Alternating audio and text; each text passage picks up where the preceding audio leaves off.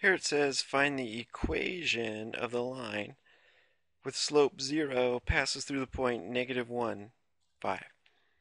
Okay, so again, there's a number of ways to do this, but we're going to use slope-intercept form, y equals mx plus b.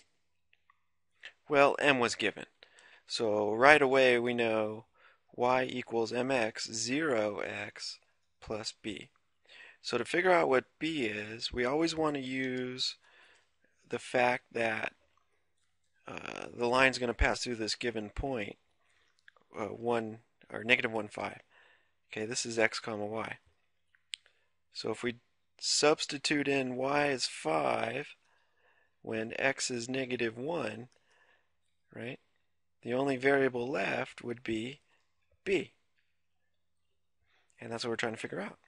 Okay, so 0 times -1 is just 0, so 5 equals the b. So once you got b and once you have m, you can put it all together. Y equals 0x plus 5. So this is the actual equation. We can rewrite that as y equals 5. And we know whenever you have y equals a number, you get a horizontal line. The slope is 0. So if we were to graph this up, shouldn't be too hard. Let's choose a good scale here. Let's say we go by 5s. And scale on the x-axis will be 1 unit. So we'll start at the y-intercept, 0, 5.